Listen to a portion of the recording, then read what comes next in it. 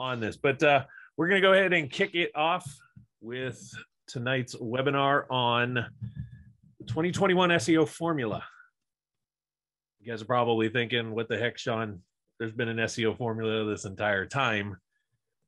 Well, I'm going to get into what we mean by the 2021 SEO formula. And even though 2021 is coming to an end, it is the pattern that we're seeing moving forward as we start to hit into 2022. And it really comes down to this right here, digital dominance. And tonight I'm going to kind of break down this blueprint of it. But when we really think about it, digital dominance blueprint is everything that we could possibly be doing digitally centered around your business at the core. And that's really what we're going to kind of dive into on all of it tonight. But a couple things. I need your attention, need you to turn off your cell phones, need you to get off of Facebook, Instagram, all those other social profiles. If we could have everybody mute themselves on here just to make sure that we're all kind of in it. Because if you're a real estate investor, if you're a real estate investing agent, if you're just an agent that's fun, you know,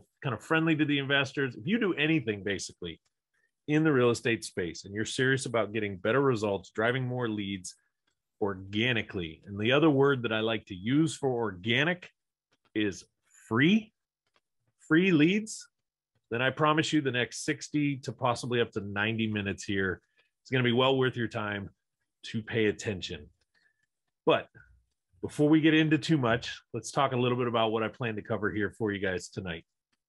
Big thing that I want to focus on is the latest updates with the Google algorithm. Now, little fun fact, in case you guys didn't know, Google actually has gone through about 13 different algorithm changes since 2020. I'm going to let that sink in for a second. Google itself, their algorithm, the way that they decide who's going to get that top spot, has gone through about 13 different algorithm updates, changes, tweaks in the last year and 3 quarters. Now, their biggest algorithm update just happened to come back in June.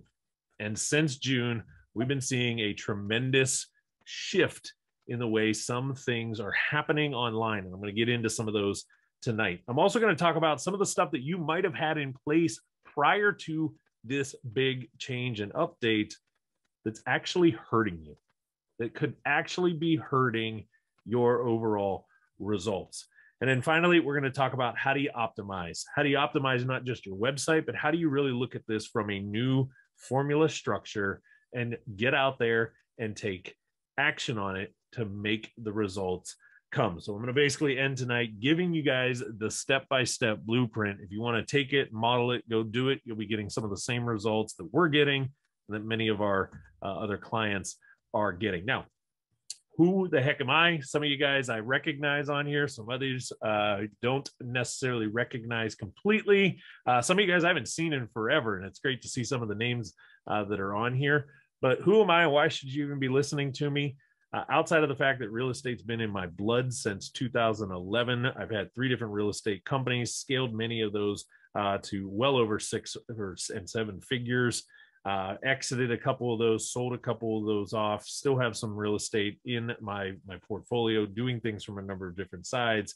But more importantly, I'm very active in the real estate community from a digital marketing standpoint. This has become my life now. For the last couple of years, I've been speaking all over the country on these topics. I've got articles published in the Think Realty magazine on these things. I'm pretty much accepted kind of across the board as an expert in this space. But the one that I love the most is what we've done over the last 2 years, and that's working with real estate businesses all over the United States. And tonight, what I'm going to bring to you guys isn't just my thoughts. It isn't just what I feel. It's literally what all of myself, my team, my business partner at Top Results Consulting and REI Toolbox, what we've been doing for hundreds of real estate business owners now over the last year and a half, and really dialing into what we've seen change in the last 2.5, 3 months, and why that's important as we start to close out 2021 and shift into 2022 on there. So I'm going to ask this question. I want you guys to go to the chat box. Let me see if I'm able to pull it up to see it. There it is on my other screen. Put a 1 in the chat bot if you guys, in the chat box, if you guys think SEO still really matters. If you don't think it matters, throw a 2 in the chat box. Throw 1 down there if you think SEO matters. Or did possibly this Google algorithm change that? And if you don't think it matters so much, throw a 2. I see a bunch of 1s coming in, which explains why you guys are here. Simple answer, you're 100% correct. SEO matters. Matter of fact, I'm going to kind of caveat from this for a quick second and say SEO matters probably more today than it did a year ago. Let that sink in for a second. SEO today is more important to real estate businesses, to service-based businesses than it was a year ago. We're going to get into some of the reasons behind that. One big one is what we just went through over the last year and a half from an economy standpoint, from a national, global standpoint, right? This pandemic, the way things kind of changed in business, it actually forced Google to do some changes that should have probably taken another 4 or 5 years to start to see the effects of. And as we study this deeper, as we start to look into why SEO is becoming even more important across the board, we're noticing that times have shifted digitally in almost like light years in comparison to what normally would happen if we didn't have the pandemic. It's easy to say that we are seeing things today that probably shouldn't have been around for another 4 or 5 years. And because of that, service-based businesses are playing catch up. Now, the good news is those that hurry up and make the shift, they're out in front of it. Your competition is probably sleeping, not maybe paying attention to this. You make a couple of these adjustments, you jump on the train now, you will surpass them and they will be playing catch up to you. Now, why does SEO matter? All right, when we look at a basic Google search, even just the search, the way that the results are coming back in these searches, Google has drastically changed in the last year and a half to even just the last few months, the way that they publish the results. And I got a couple stats here, but right now on this screen, you're kind of looking at a typical basic Google search, right? We got a couple ads at the top. We've got what's called the map pack in the center, which is really stemming from the Google My Business side. We're going to talk a little bit about that towards the end here. And then we get into our organic section. Now, why is all of this important? When we really look at this, 71 to 75% of the clicks on a Google search fall between that map pack and the first couple organic. There's a joke running around right now in the SEO world, in the digital marketing world, that says if you want to murder somebody and hide their body, the best place to put it is on page 2 of Google. It'll never be found. The reason why is very few people even get past the 3rd, maybe the 4th result in a search before they go back and they refine their search. 71 to 75% of those clicks are happening right here. If they don't find what they're looking for here, they don't go deeper into the pages. They simply just go back to the nav bar, type in some other phrase or some other variation of the keyword that they're using and the question that they're asking, and see if they can get a different result out of it. So why is SEO so important? Really, if you don't show up in these areas online, you're about as good as non-existent. Now, when we really break this down deeper, 67% of those people clicking in this area only will click on the top 5.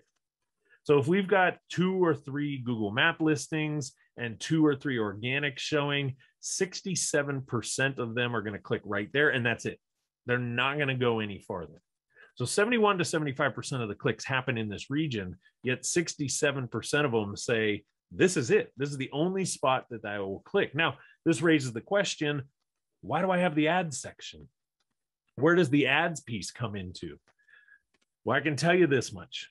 Ads is a kind of a second tier strategy into it. And one thing that we're noticing from an ad standpoint, I'm not going to get too deep into that tonight because we're not going to really talk too much about how to do ads. But one of the big elements to Google ads is SEO, the power that your SEO brings, the authority that you bring with your SEO structure is doing 2 things. It's increasing your ranking ability in the ads, and it's increasing your costs, or decreasing your costs on the clicks.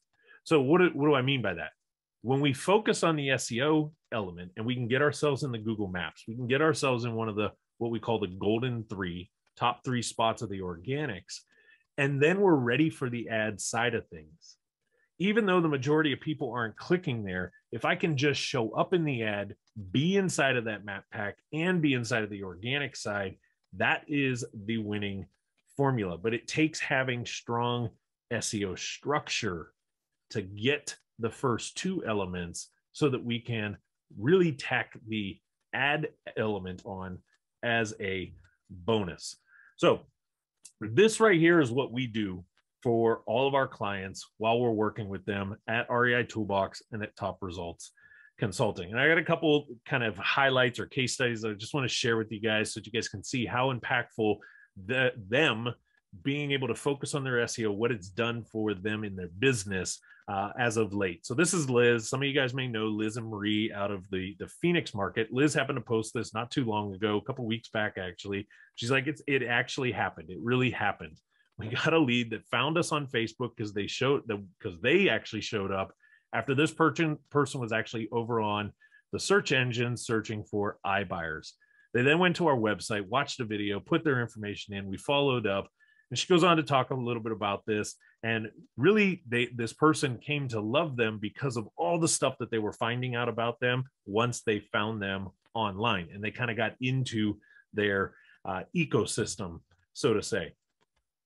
Chrissy, this was a big one here. She's like, hey, huge shout out. I'm so blessed. I took a leap of faith back in April. God's absolutely come through.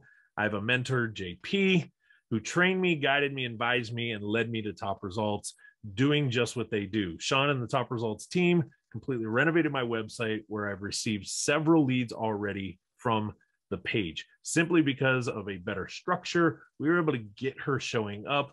And I believe this actually happened in like under 30 days of her working with us. She all of a sudden was showing up, got leads in, and started to lock a property under contract.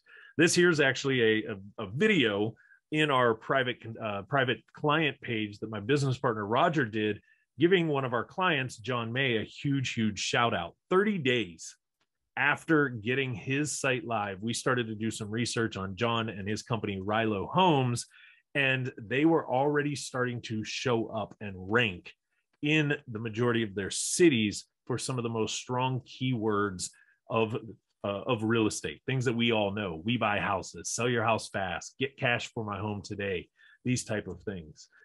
Kim up in Chicago, I love this one. She's sitting outside of a property that she actually got the organic lead from a seller who did a Google search on one of their locations and found them. Turns out this person actually had 2 properties to sell. She was making offers and moving through. Again, free lead that came in simply because of the site being done right. Again, Roger giving a quick video shout out and video highlight, breaking this one down. This one was really cool. JP, some of you guys actually know JP, primary business is in New Jersey. This video here was talking about how we launched his Florida locations. He was ready to go into a new market, and within 24 hours of launching into new cities, his new city pages were already ranking for the top 3 spots. Currently, almost all of his Florida pages right now, He is dominating, owning the #1 spot. And JP's currently seeing a handful of leads a month coming through his website from his different areas and some of the different pages that we've been able to get up to the top of the charts. Leads coming in, opportunities being made. So I think it's pretty safe to say, yes, SEO still matters. It's still something as a real estate investor that you want to focus on. So what do we need to really focus on? I'm going to dive deep here. This is a screenshot of one of our clients, Mav Property Group. Mav Property Group is located in North Carolina. More specifically, their primary area is Charlotte, North Carolina. Now, Charlotte's a very competitive market, both offline and online. Charlotte's a very strong market from a real estate standpoint. There's a lot of competition in that area. But when we do, after working now with them we've been doing some stuff for them for probably about 2 years at this point. When you do searches like "We Buy Houses Charlotte," you can see this little green box down here. They're currently showing up #2. Now, they haven't quite made it into the map pack. You notice the map pack above. They haven't quite made it in there, but they are showing up in #2.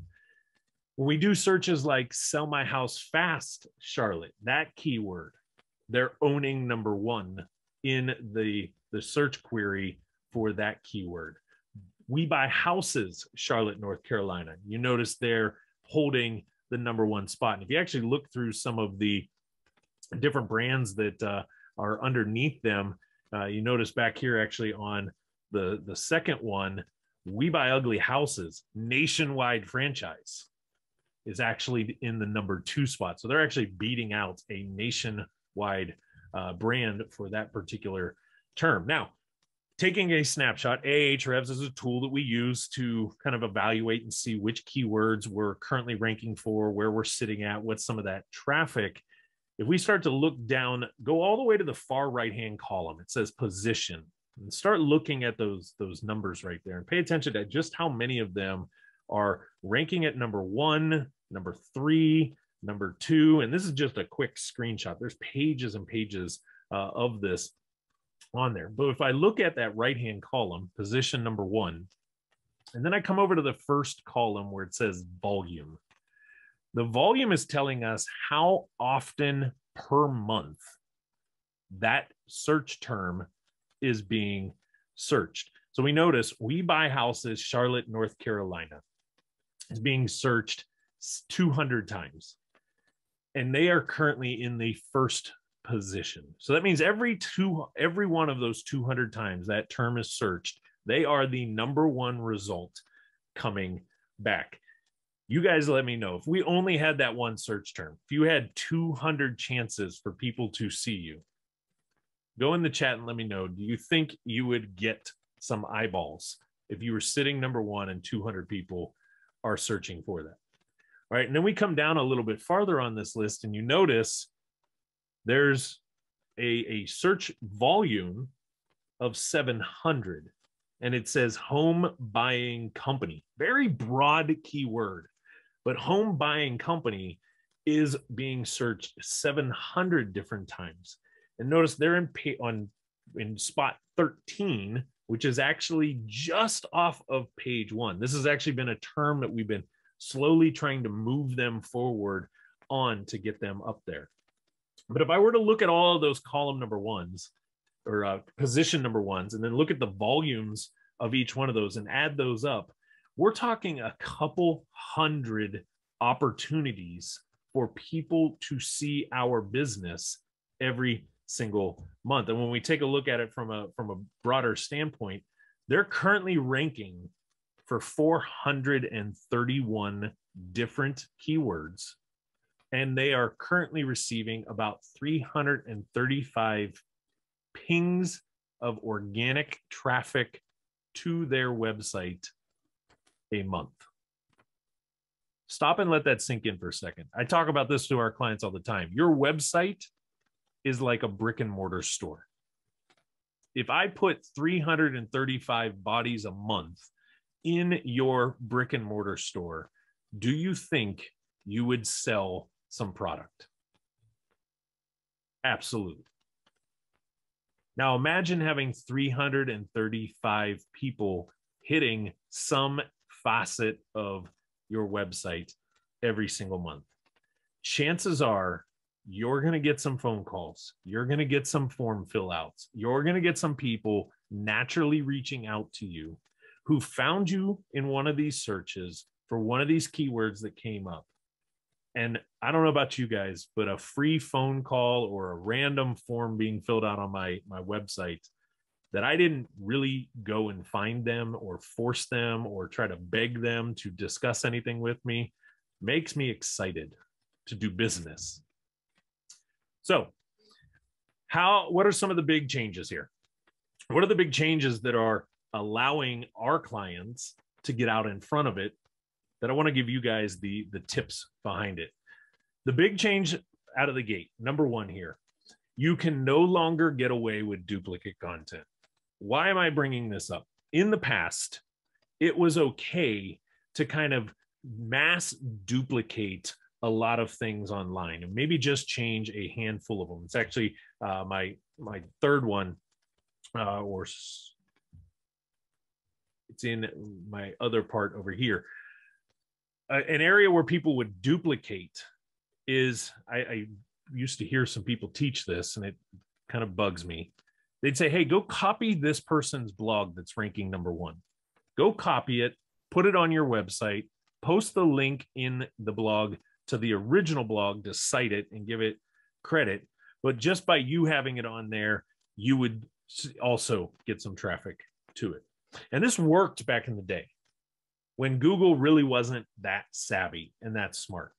But through their different algorithm updates, they're starting to notice their spiders are getting a little more sophisticated, and duplicate content, the same content on every single page of my website, the same content on mine that sits on somebody else's that's verbatim, duplicate content is actually starting to get penalized. And what Google's doing is they're giving the person that had it out there first, whatever was the first publish date of that person gets to keep that content, and they're starting to strip away and remove others who have very similar or the exact duplicated content.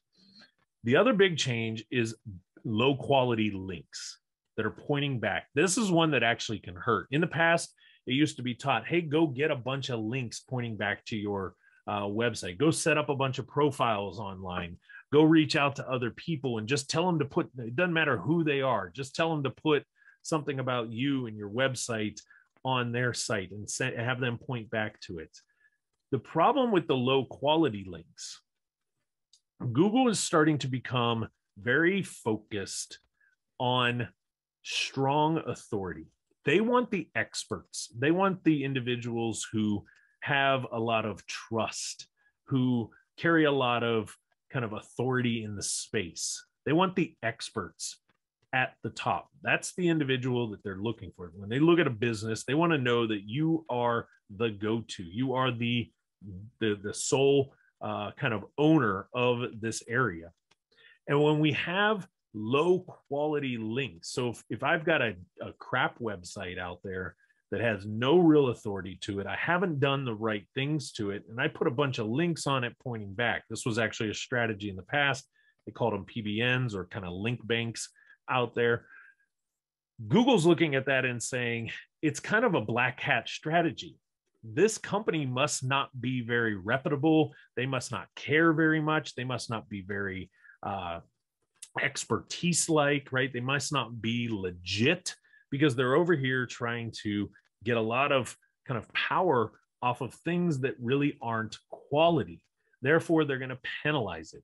So we've actually started to pay attention and really kind of consult our clients and the ones that we're doing the work for them. We're very, very picky on the quality of the site. What is the scores? What is the domain ratings? What kind of traffic? When I look at like somebody like Maverick Properties, when we go build links for them, you know, Maverick's ranking for a vast number of keywords. I want to make sure that the link that I'm going to get from another site pointing back to it is also a site that's ranking very well, that's got a lot of strong SEO positions, got a lot of strong traffic coming back to it. I don't want to go give it to a brand new website that Google really doesn't know too much about.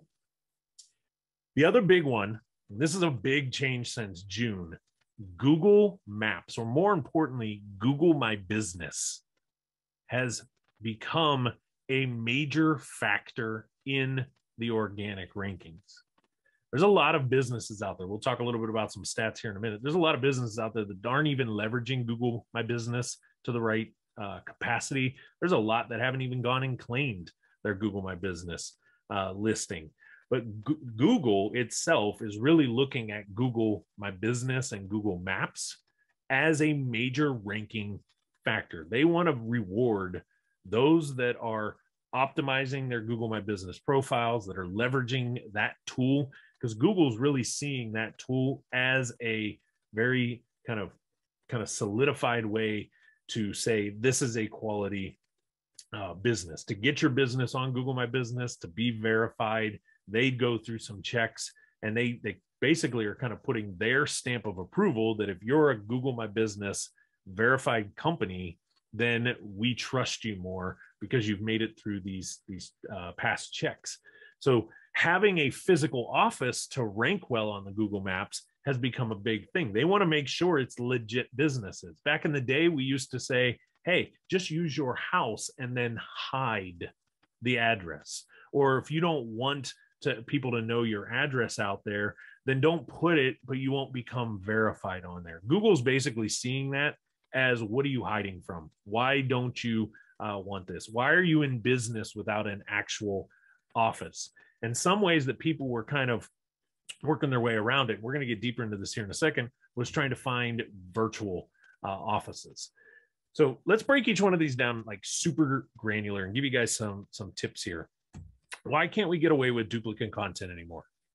Simply put, real estate companies, like many of you guys here on this call right now, you guys service a very kind of niche area, a very small radius, right? 25, 50-mile radius at most. Inside of that radius, there is a lot of cities and towns. Now, why duplicate content doesn't work is because there's nuances, there's specialty things, there's uniqueness to each of these cities and towns. And Google's change is really focusing on the local level search.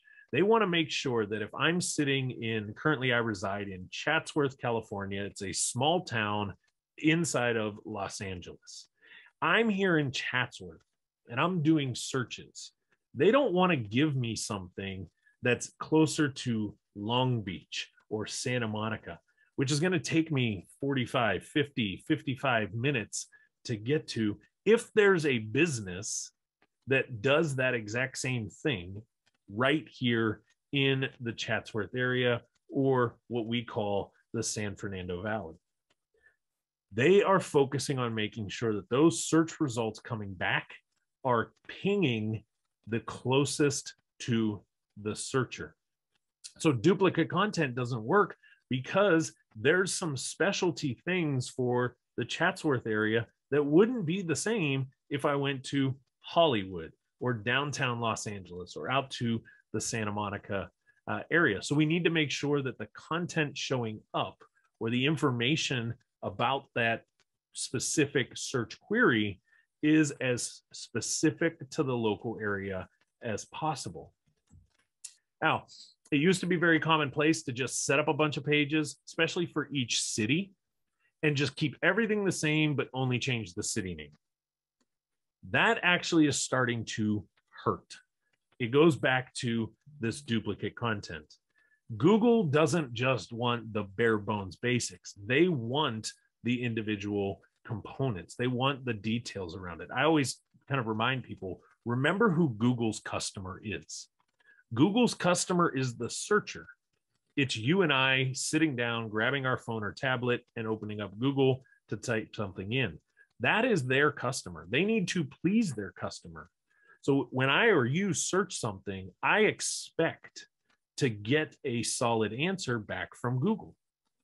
If I'm searching things and what they give me is kind of bland, dry, not really anything specific, it's surface level at best. It's kind of like the 50,000 foot overview, but no details behind it. I'm not going to be happy. And if I get too many of those, I'm eventually going to say Google sucks, their information's terrible, and I don't want to use the platform anymore. So Google's really focusing on me. They're really focusing on pleasing me, the searcher, to make sure that if I search something about an area, I get the specifics that I'm looking for. This one here, we just actually did a podcast episode earlier today on our WebBuzz podcast around this concept of multiple micro sites. This used to be called squeeze page sites, landing page sites, single paged websites. And this was a strategy. We'd set up a bunch of these all over the place, target different cities. It basically was the same content on it, but the URL was slightly different to try to target a bunch of different places, kind of thing. Google's, again, I go back to the user experience in essence that they're really paying attention to. They don't want me landing on a single page style website or a little micro site that really has nothing but that one thing on it, because the experience for me is bad. If that wasn't the right fit, I have nowhere else to go but to go back to the search, try again. And then I go back to, if I continually have to do that and I become frustrated, Google has a higher risk of losing me as a client on the platform. Pages must be unique from one page to the next, and really from one site to the next. So if you see a site out there that you really like, it's not as easy as just going and copying it and putting it to yours. There really needs to be some uniqueness. So what is unique in this case? Am I saying we got to completely rewrite everything? Every single word has to be different? Absolutely not. However, I'm going to use Mickey, who happens to be on the call right now, as an example. She's one of our clients. She's all the way over in the Baltimore, Maryland area. Now, I'm out here in Los Angeles. We're both real estate folks. She does a bunch of real estate that way. I maybe, let's say, do real estate out this way. I might like her design. I might like her layout. I might like some of the information that she put on there. I can replicate some of that. I can use some of that stuff.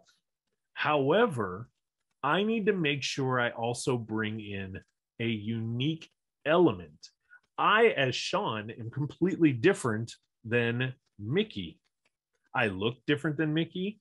I care about things that maybe are different than Mickey. My business model, what my core values are different. And I know this is something Mickey's been paying a lot of attention to with her business and really on her website, and bringing in things like videos that are very unique to her team, the way that they structure, the way that they operate, videos around her properties and the projects that they're working on, right? That is a very unique element that nobody could replicate and steal.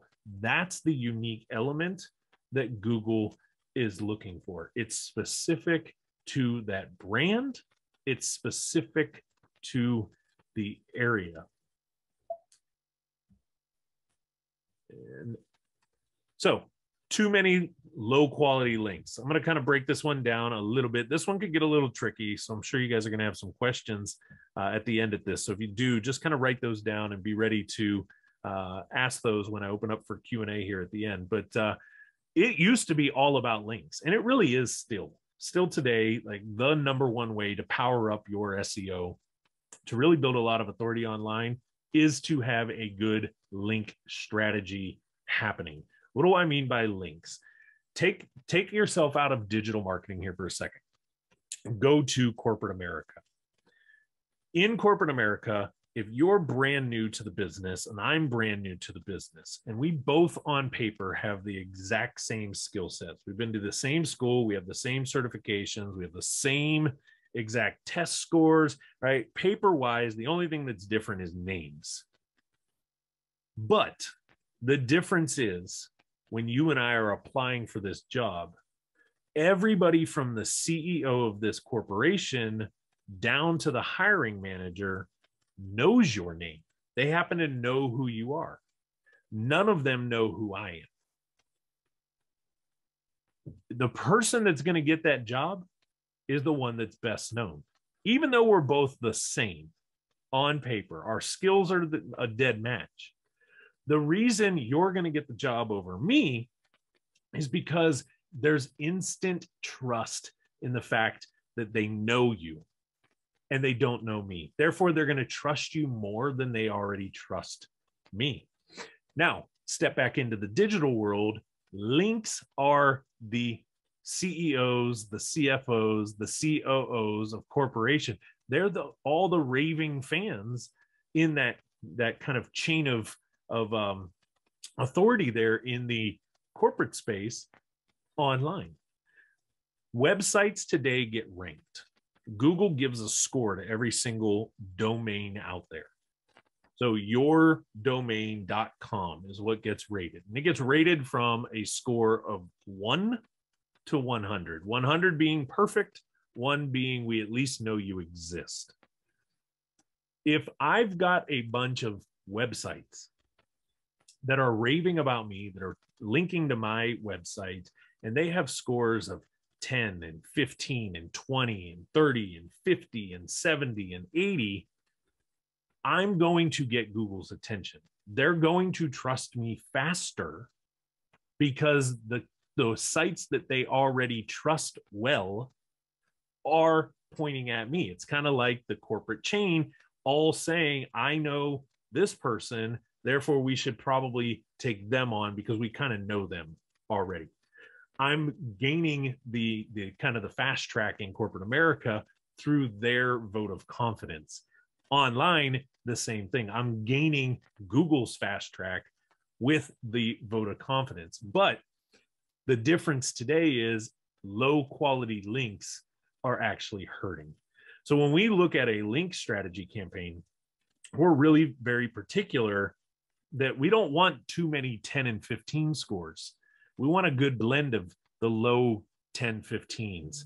We want a blend of the 20s and 30s. We want a blend of 40s and 50s. We want to make sure we're going after and getting the blends of the 70s and the 80s so that we have a good blend across the spectrum. And we're not just stacked up with thousands and thousands of links, but they're all low quality, 10, 12, 15, this type of thing. Now, the good news is the Penguin update kind of addressed this on there to where Google is starting to kind of get rid of websites that have really, really poor quality scores. So if a spam score got too high, even though they might have had a decent domain score, if things like their spam score gets out of control, or if they start noticing that the structure didn't kind of fit what they're looking for anymore, they're kind of getting rid of those changes on it. So it's making it easier to identify good quality sites. We just got to do the work to get to them. The other one is, this is more for you guys to go do here, is go and do a review of those websites out there that have your stuff on there. More really, it's around sites that have profiles. I know when we sometimes build business credit, we got to go create a profile on this particular company or go to this website and fill this thing out. And we end up putting things like our business address, our phone numbers, our website, because it asks for these things. Well, if some of those are actually bad and not really of quality, those type of links coming back could actually kind of hurt us. And you'd actually want to go and remove those type of profiles. This is something we do a lot for our done for you clients. We're always reviewing which links have we built and double checking the qualities of those locations and making sure that we remove anything that's of a low quality score. This one here, I'm going to get into a little bit deeper here in a second. So number 3, this one here is the one that ties to the Google Maps. And I'm going to spend a little bit more time here. And we're going to talk a little bit more about how to really rank on Google Maps because it is that important to it. Google Maps has gone through a major change since the late Pigeon update.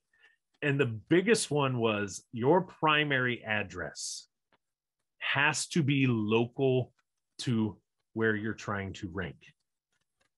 Really, the address kind of took a toll here. Google started to look at the GMB listings that had multiple fake addresses. They're really pushing to verify the address, that primary address that you put on. I can tell you this much. I literally made a change to just the way that the street name was written on ours about a day or two ago. And just by changing the way that it was written, because I noticed the way we had it written versus the way like USPS or UPS, anytime we mail something, I noticed the style that it was written was different. So I wanted to change it to make sure it matched that. And just by changing the format of it, Google immediately put our profile, our GMB, back into a review status. And we have to wait for them to review it to give us back that verified element. That's how important something as simple as the address. Now, in the past, we used to actually consult on this and say, hey, go use a UPS store or a mailbox type place, a virtual office, something like that. And that back then worked. You could go to the UPS store, get yourself a mailbox there for like $20 and use that address as the business address because you could get mail delivered there. Google's going away from that.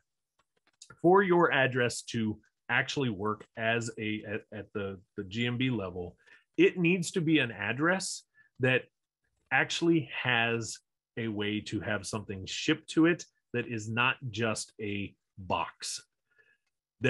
Google's gotten smart enough they kind of know all the UPS store addresses. So even though we've got the address and then we've got this like suite number or box number or something like that, that is not working anymore.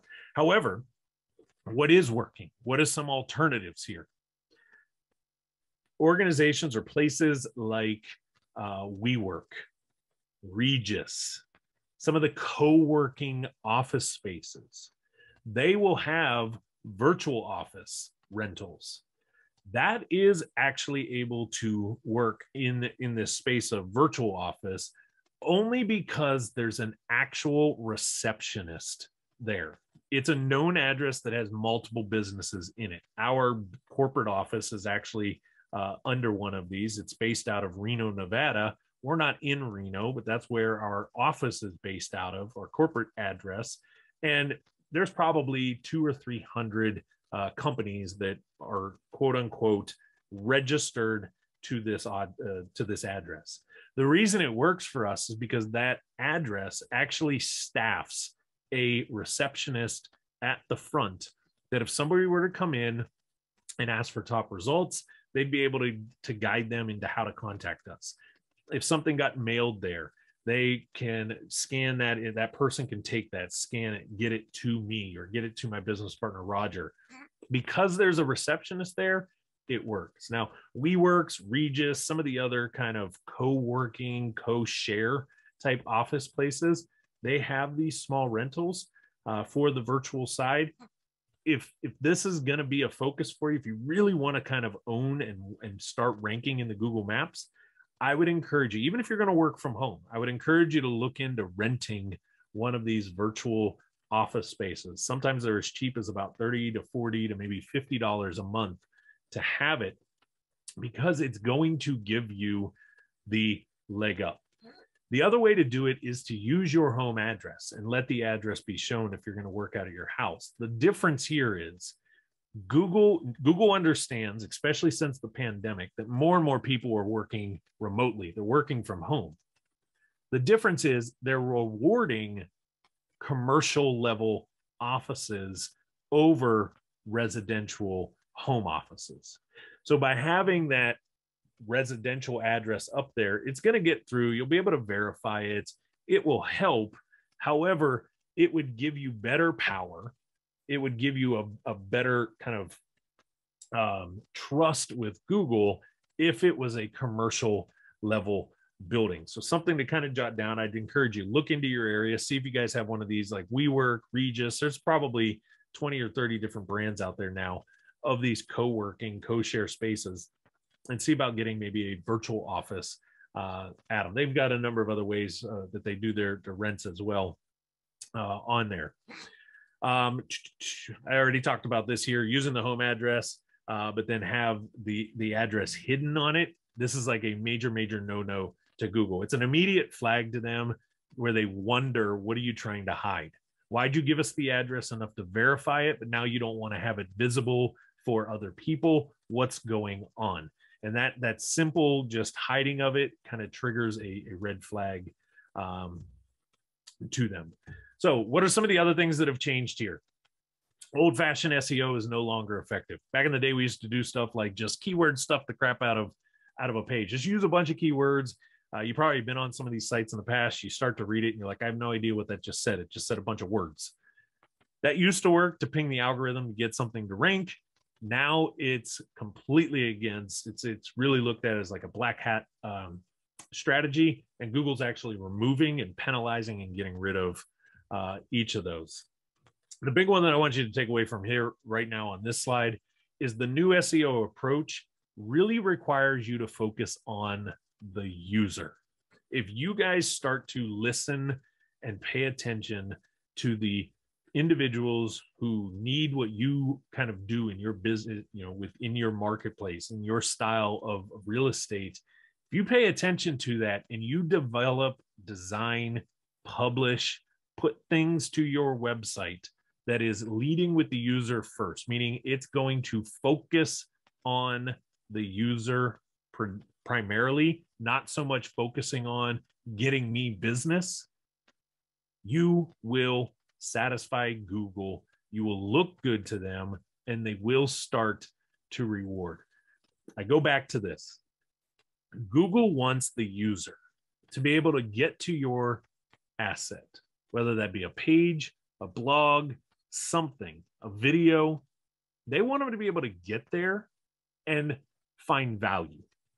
Find value so much that they click from that to something else of yours, and then to something else of yours. And when Google starts seeing users coming to your assets and not just consuming quickly, but going deeper into your process, going to more of your pages on your website, spending time on that website, they see you as a value to the user.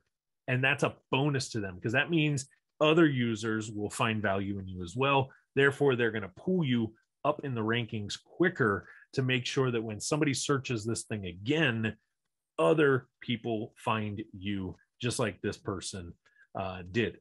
So what are some of the new ranking factors here? What are some of the factors that you guys really got to pay attention to? First one is click-through rate. What do I mean by click-through rate?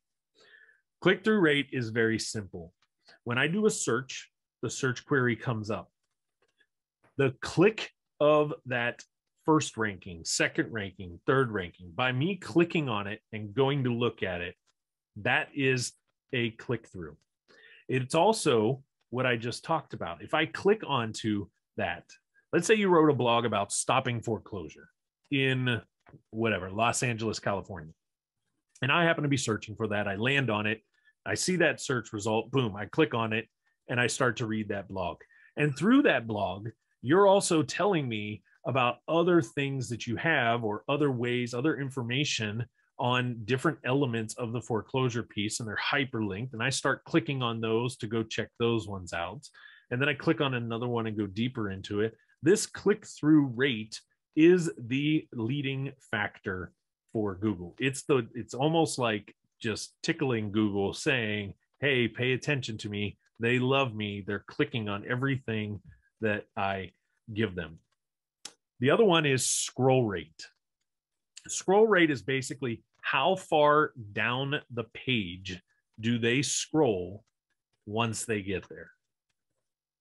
The farther down a page they get, the more valuable you look to Google.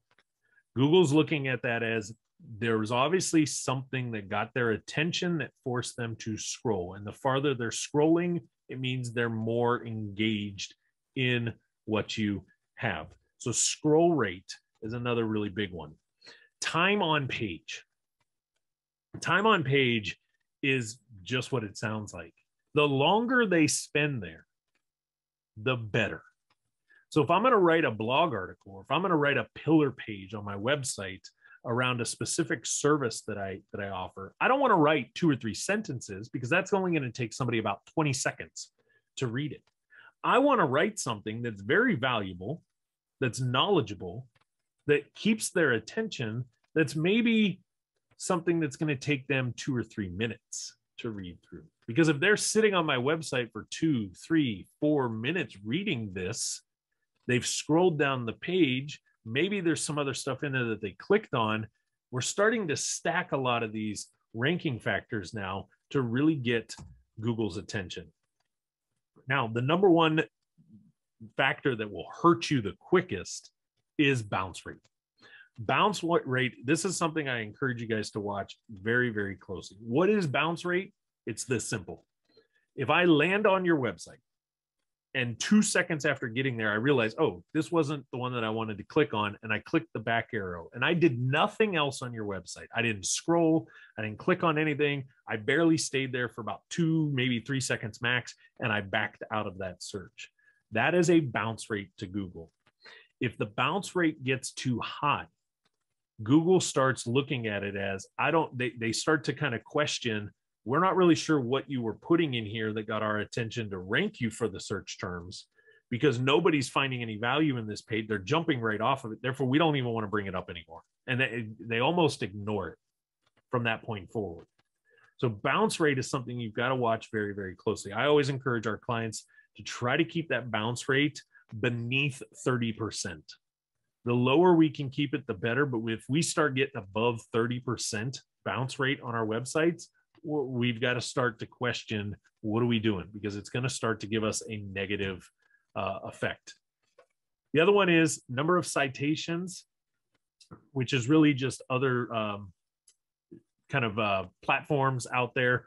Yelp is a citation. If you were listed on Zillow or something like that, that'd be a citation. But the big one is reviews. I'm going to get deeper into reviews here in a second, especially from a GMB standpoint. Reviews is a huge ranking factor. And I'm going to tell you guys, here's how powerful reviews are. When Roger, myself, and a couple other of our clients, we were just in Baltimore a couple weeks back, and we were trying to figure out, where do we want to go for dinner? We're in Baltimore. We know it's Crab Town, right? Everybody loves crab there. Crab's the number one thing. We're trying to find a good seafood place. All we typed in was seafood restaurants, Baltimore. And immediately the Google Map section comes up. We start scrolling through the Google Maps section. And when it literally was the reviews of this place that made us pick it. We didn't know what it looked like. We didn't even know where it was at. We didn't even look at their menu. It was just the mere fact that when we were scrolling through those Google My Business rankings, this one stood out. It had 4,400 reviews for this restaurant, and it was carrying a 4-point-something star rating. It was almost 5 stars with 4,400 reviews. There wasn't another restaurant that came up in that search that even remotely came close to that many reviews. And we literally looked at each other and just said, if it has that many reviews and it's over 4 stars, it must be worth going to. Let's go. And I'm not kidding. When we pulled up to the place, had we done it in reverse, had we decided on the place, drove there, we probably would have second guessed going in. We probably would have wondered if we need to pick a different place, because it did not look good. It did not look like a place that people would rave about. But because the reviews caught our attention initially, we overlooked all of that stuff when we got there. Hands down, had a phenomenal dinner. Reviews for every business. That was a restaurant example. But think about what you do as a real estate investor, a real estate specialist. You're helping people with some of the most stressful, irritating, and downright embarrassing sometimes situations. They want to know that others have found value in you, that other people trust you, that other people have had a good experience. These reviews are huge. Google looks at it the exact same way. If you've got good reviews, you've got a lot of them, you must be kind of creditable, right? You must be an expert. You must have some authority if that many people are raving about you. Therefore, we're going to help you in the rankings because of this one little factor right here. It's not the be all end all, but is a huge piece to the puzzle. So do a quick little kind of review here, and we're getting close to being able to open up for some questions for you guys. But number one here is figure out the most important keywords that are based around your service area, and really understand what the search volume is. I'm not going to get into how do we do keyword research tonight. We'll probably do some other webinars in the future on this topic. Roger and I have done a ton of episodes on the Web Buzz podcast where we've gone into some easy ways of doing, some quick ways of doing keyword research, and then some a little more advanced ones. You can go over to topresultsconsulting.com, click on the podcast tab, and go back. I think it's episodes number 2, 3, 4, somewhere in that range, where we did a really deep dive into keyword research on it. But you want to figure out what are the most important keywords and the volume around it. You're going to use tools like Google's keyword tool, WordStream, SpyFu. Some of these are paid ones. Some of these are free. Google AdWords, these type of things to do that that search. From there, you want to make sure your website is set up with very unique pages targeting those keywords, unique content around those keywords specific to your service and your service area. Our rule of thumb is you should at least have a page for every single one of your services. You should have a page on your website for every single area that you're going to do business in. And you should have very specific pages for your unique niche of people that you're really kind of ideally focusing on, all of them having very specific keywords to them and very specific information for them. Number 3, you want to optimize your website thinking about the user. Go through your website as the homeowner that's stressed out, that's frustrated, that's up at 2:30 in the morning. Put yourself in their situation or their shoes here for a second and go through your website and ask yourself, if I was dealing with bankruptcy, foreclosure, probate, whatever it might be that I want to focus on, if I was in that situation and I landed on this website, would I get value out of it? Would I feel like I got enough? Or would I feel like I need to go somewhere else? If you're answering it with, I got to go somewhere else, then start identifying what are the areas of your website that you need to improve. Go do the keyword research, start building the different elements, start enhancing and kind of optimizing those areas. You also want to optimize your site for what's known as on-site optimization or on-page SEO. This is leveraging the keywords that you just found to put on there. And that is different than off-site optimization. Off-site is stuff like YouTube, social media, other platforms. At the beginning of this, I mentioned I have articles published in the Think Realty magazine. That's off-site optimization. I have articles out there on somebody else's platform that are building my authority and trust and pointing back over to us as a way to help optimize our side, but it's not just on our website. More importantly, I can't emphasize this one enough, track your results. Every 30 days, we dig deep into the results of our clients. And when we're working with them in our more advanced packages, more of our one-on-one services, every month we're taking a look at this and we're bringing the results out and showcasing, here's where you were at last month. Here's where we were able to move it before. Here's how much search traffic we got. Here's how many pings to the website we got. Here's how many forms we noticed got filled out. Here's how many people were clicking phone numbers. Here's where your Google My Business is at. Let's take a look at the analytics behind Google My Business. We're always tracking to see if the adjustments we're making are giving us better results. And if not, we want to adjust differently to try to get a better result out of it. Now, strong on-site optimization comes down to this. This will, if you follow this, Google will start to really love you. Strong websites with good content and user experience. UXO versus SEO shouldn't be the kind of equation. It should be user experience with the search engine optimization in there. How do I use keywords but deliver value? This is where I always go back to think about what is it that they need to hear the most and tell it to them, give it to them, put that information out there, because that will benefit the user. They will feel better. They'll do more for around your assets. Google will reward you for that. How do we do it? Leverage stuff like multimedia. That helps improve on-page time. This is a little inside trick, little inside tip for everybody. Hopefully you guys kind of take this one and run with it. We teach our clients all the time, go do video. If you're going to write a blog article on, let's say, stopping the foreclosure process, don't just do the blog, but also shoot a video, upload it to YouTube, which happens to be owned by Google, second largest search engine out there. Upload it to your YouTube channel, and then take that video and embed it on the blog. The reason we're doing this is it's improving the amount of time somebody might spend on that. Some people will skim the reading. Others might want to watch the video.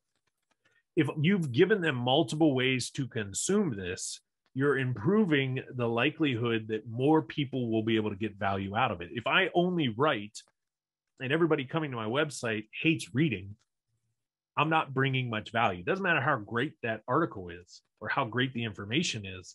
They don't like to read. They're looking for a video.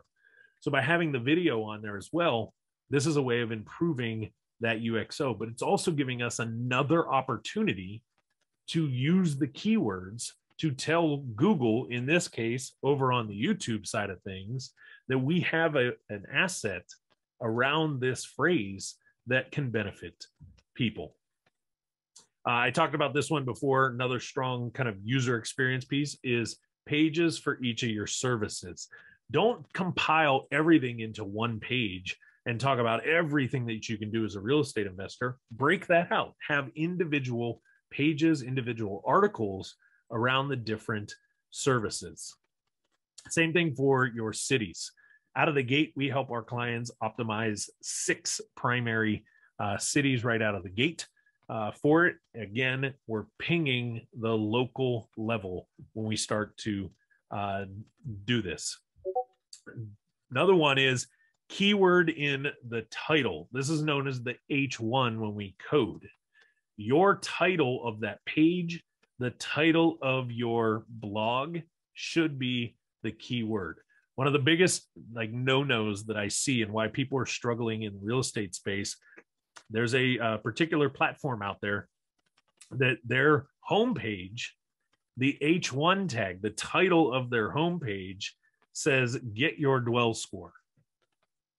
Google is basically relying on that title to tell them, what is this content about?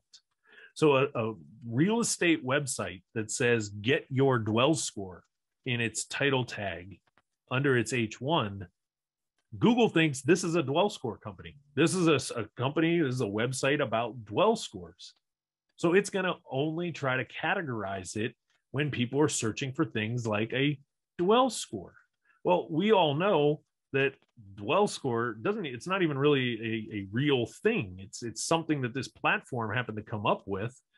Nobody's really out there searching for dwell score. So would that website ever show up? Probably not. And it's simply because Google is confused as to what it actually is. So really pay attention to your keywords, your titles, make sure they've got the H1 tags around them that are appropriate to what it has. The meta description has to sell the click. What do I mean by the meta description? If you guys actually look into the background of this slide, there's been a background image that's been consistent throughout this entire thing of a Google search. And it says, the 2021 SEO formula for plumbing and HVAC and home services. And the small text, on this webinar, we're going to cover how to set up your website and all this stuff.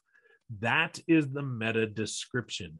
That meta description has to sell that person. It has to kind of entice them and make them want to click. So you want to make sure the meta descriptions for each one of your pages is written in a way that sells it. So when it shows up in search, people actually see it enough and read it and say, I got to click on that one. This one here is huge. It's called the NAP, name, address, phone number. Your name of your business, the address of your business, the phone number of your business needs to be in the footer of your website. The footer is the very bottom section of it. The NAP is a huge element to Google. Name, address, phone number. You want to make sure this is consistent everywhere that you put the name, address, and phone number of your business out there. If it's on Facebook one way, it's on your website a different way, you put it in a YouTube description a different way, you open up a profile online on another platform and you put your address and everything else into it completely different, or you use a different phone number here, a different address here, or you name your business different elsewhere, it starts to look like a completely different business to Google, and they can't draw the correlations to all of it. You want to make sure the name, address, and phone number is the exact same in every footer page of your website and everywhere that you're putting it out there in the World Wide Web sector. This one here, this is the one that really brings kind of what I call the ammunition to your website. If your website was a really good machine gun, blogs with ongoing updates, basically a good rule of thumb is minimum one blog a week. In our more advanced packages, when we're working at a very advanced level with SEO, really getting our clients kind of sped up to the results quickly and keeping them there, and really owning number one across everything, the MAV property group kind of example, we're publishing 8 blog articles a month. That's 2 a week going out for that brand. Google wants relevant, consistent content coming out because they want to make sure that the most recent information is what is available for that user, for that searcher. So how do we do that? We're always publishing new blog articles, even if it's the same topic that maybe we wrote on last year at this time. We're still going to write it again, but we're going to write it now that it's 2021. And we're going to write about some of the uniquenesses that maybe are out there. Things changed from 2020 to 2021 in a number of areas, especially when we start looking at things in the real estate space, like the moratoriums and some of the other restrictions that were out there. Things are changing. Therefore, the content needs to change to make sure people aren't reading something that's old and outdated. So blog consistency, if you could write that down as a goal, it'd be 1 blog article a week going out and being published to your website. Now, from an off-site element, go claim and optimize your Google My Business listings. The other thing that you guys can be doing is go out and start setting up online profiles. That's what citations are. Go out and set up online profiles in different elements that make sense for your industry. If you're a real estate agent, you want to make sure that any organization out there that is for real estate agents, that you've got a profile on it. As an investor, any agency, any program, anything that's out there that has like a membership database, your local chamber of commerce type organizations, anything that you can do to create a business profile online, you want to go create a lot of these out there. Those are a lot of noise being built up. This one right here is really huge. Build up your online reviews.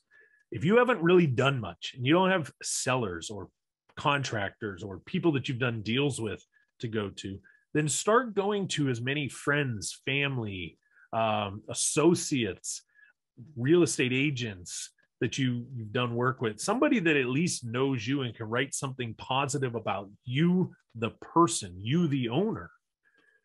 That's going to help. The goal would be just get as many online reviews as possible and always be focusing on getting those reviews. There's never a number that's, okay, I kind of hit that number, I'm good to go now. You're always wanting to get more reviews. This one here is a little bit more advanced. It's a little trickier to do, but you want to start building authoritative kind of links coming back to your website.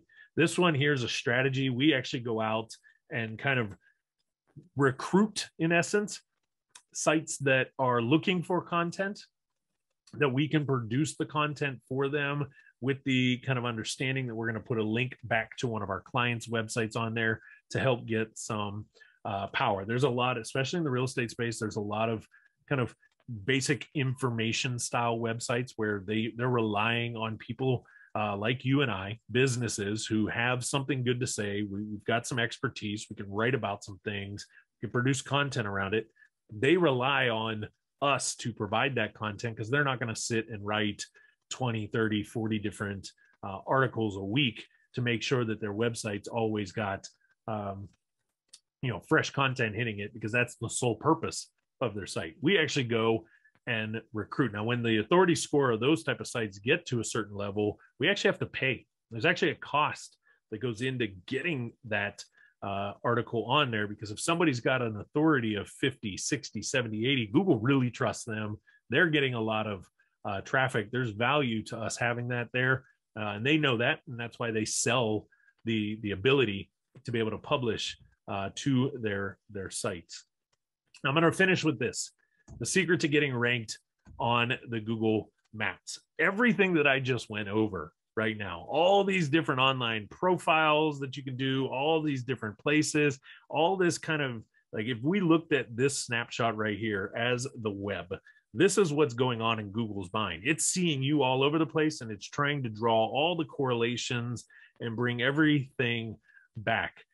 But the key to getting ranked on Google My Business right now is reviews. Once you set up that profile, once you verify it and become a verified location, and you've got all of your core elements, your name, your address, your phone number, photos of your business on there, and you've got the core element on there, the key behind Google My Business is reviews. The more you can get people leaving you reviews on Google, I get it. Facebook is still a little bit of value here and there, but the Google reviews is becoming more and more the focus. And the faster you can jump on that train, get those Google reviews coming in, the faster you're going to start to see results in that Google business map section, and starting to see the rankings come in. Now, I'm not going to go through each of these as the review. Do want to open up for some questions here in a second.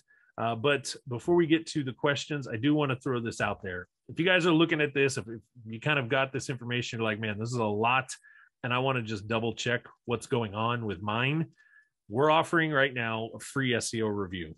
On that review, I'm going to analyze your online visibility. We're going to pull in a couple tools, kind of like I showed you with the MAV property group. We'll be able to see what keywords are you ranking for, what kind of traffic is that bringing to you, what's the authority score of your stuff doing. We'll be able to kind of look at from a ranking report and kind of show you where you're currently at. We'll be able to analyze some of the online reviews, the reputation, some of the stuff that's out there. We can help you analyze the social presence. We're going to also spend a little bit of time and analyze your website conversion effectiveness. What does it look like? Is it focused on the user?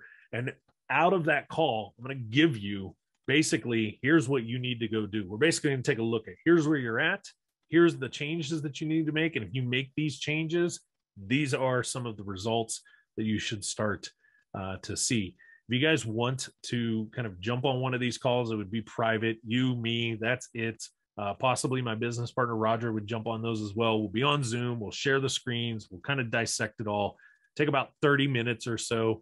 Head over to the link that you see down at the bottom of the screen here, just reitoolbox.com, reitoolbox.com, and book yourself a breakthrough session. On that, we're going to dive deep into this SEO analysis and really kind of give you the exactly what, if you were going to be one of our clients, here's what we would tell you to do. Here's what we would go and do, and go from there. Give you that report so that you can kind of take action on it and start to get some results. So with that, I'm going to actually de-share so I can finally see you guys. I've been sitting here for like the last, I don't know, hour plus with nobody in front of me. Sometimes I wonder if anybody was even there and listening, but I'm going to expand this out. And nobody's got the cameras on except for Mickey. I love seeing Mickey, but I'm going to open it up to questions. If you guys have anything, feel free to unmute yourself, ask away. If nobody's got any questions, that means I either did I gave you too much and your like brains are dripping and you don't know what to do, or B, I gave you all the answers, you're all golden and you're perfect and you can go make it happen. So I'll open it up. Who's got some questions?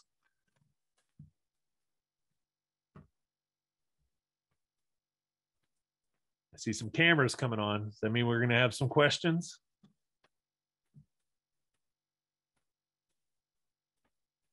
No, nobody's got any. All right, then. Must have been a perfect webinar. Mickey, what do you think? Was it a perfect one or something?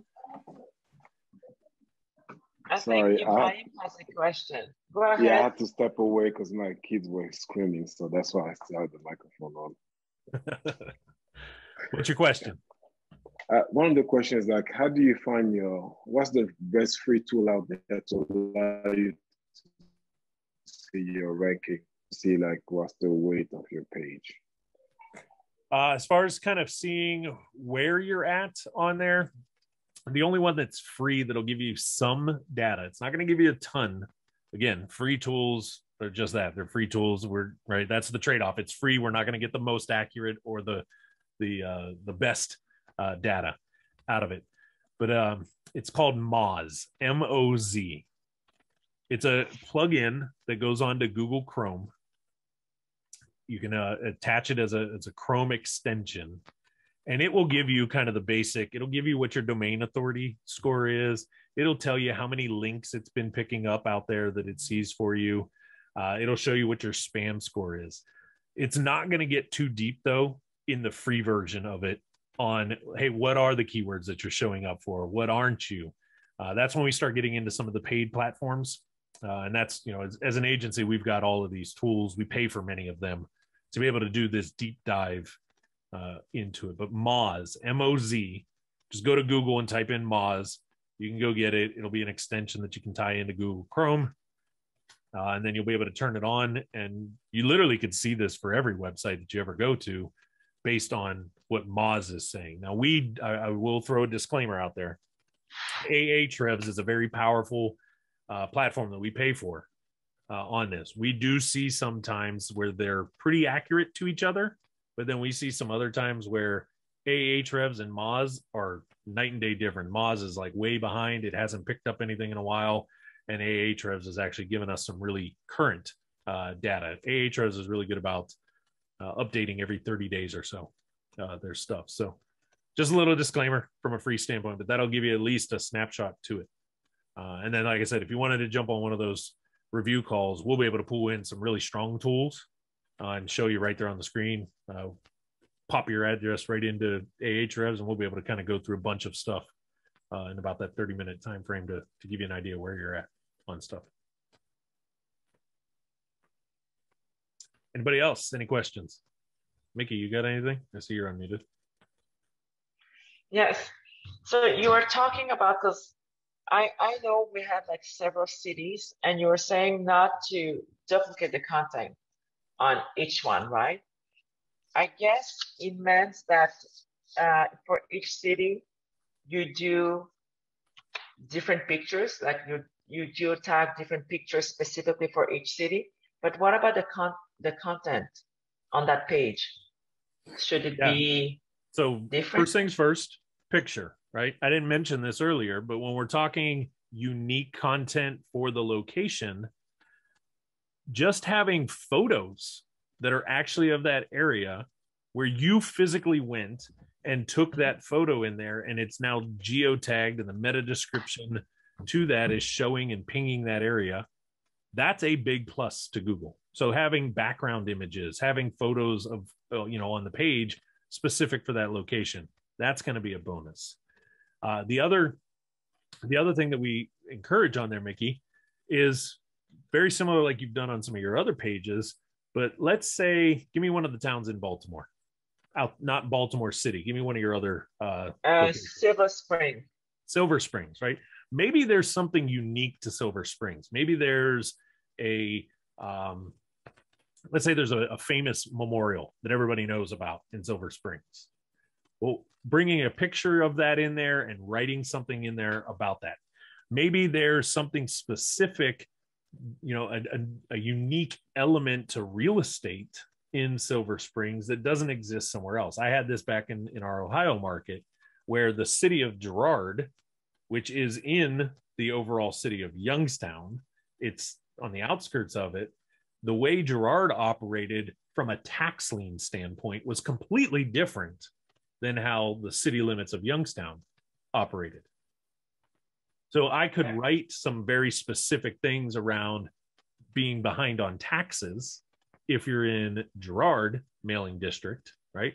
Versus Youngstown mailing district. Does that make sense from a unique, from content standpoint, right? Yes, yes. Same thing. It also comes down to you. Maybe you focus on something in Silver Springs that you won't focus on in, and you don't really, your business really isn't kind of geared to be part of in, let's say, Baltimore City.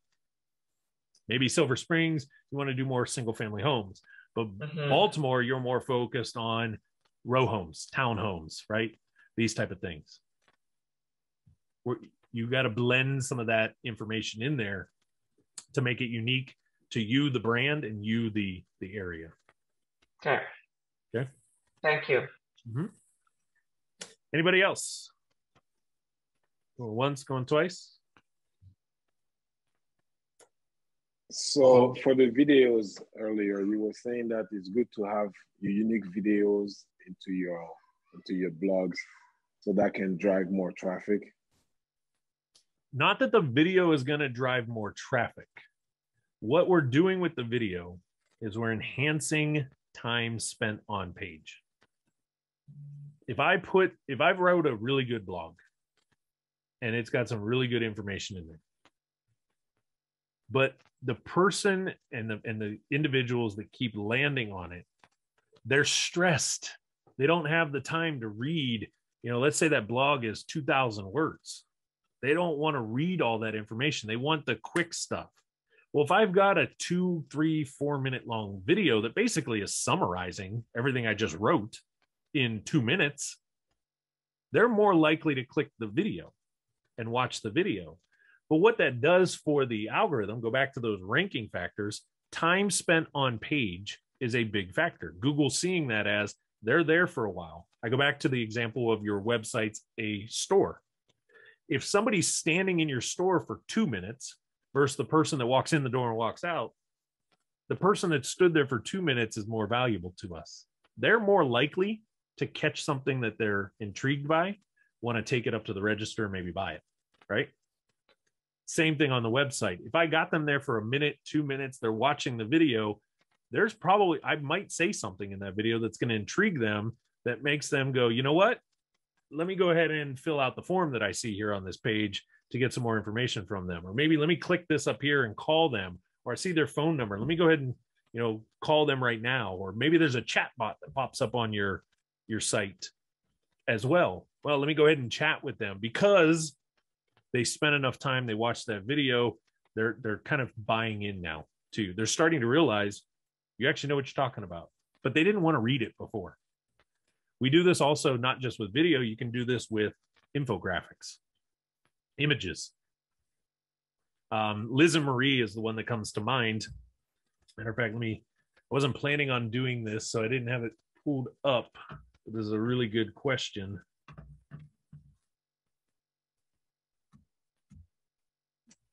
And Marie, let me pull it up and then I will share the screen.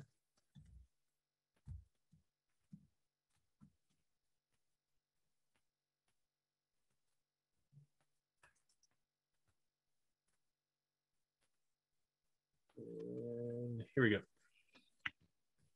And you know, Sean, what I want to say is we tend to forget that not everybody likes to read, but also it's just different medium, right? It's just like we are diverse, and some people are just super visual. And so for a visual, they love video. Like they really do just Absolutely. love videos. Absolutely. So I'm going to share this. And Mickey, give me a thumbs up. You guys see Liz and Marie's site? Yep. Okay. So I'm going to actually notice, right? We get on this particular page on their site. There's already a video right here. But as I scroll down, right, we got some testimonial videos for me to watch. As I scroll down, everything that this video up here was going to kind of explain to me, and what they've written on this site basically gets summed up right here in this infographic. So if I'm more of the visual, I want to sit there and look at it and study it. This right here, it's going to take me a little bit to kind of read through this and understand what the heck's going on here. The longer I sit here on this page viewing this, that's time spent on page, right? But then they've even given me the opportunity to download it. And Google's paying attention that, hey, there's a file behind this action. If somebody clicks on it, they're getting something from this company. Well, they must find value in that for them to want to download it and extract that file that they were giving away. As I come down, right, there's more call to actions here. They've actually turned it into a complete book. They've even turned it into a video series about this. And this is kind of their leading offer. They lead with how they save thousands of dollars when selling their house. But everything on this page is very specific to this right here, how to save you thousands. And what they're doing here is a cost comparison between working with them, selling to an iBuyer, or selling to a traditional real estate agent.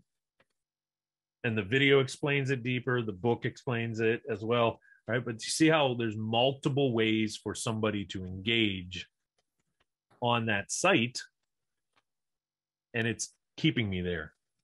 There's value there. That will start to rank faster because it's giving Google exactly what they want for the user. Does that help answer that a little bit better? Yes, it does. Awesome. Anybody else? Anything? I don't see any in the comments. So, okay. Well, with that, hopefully you guys got some good value out of it. I'm going to go ahead and stop the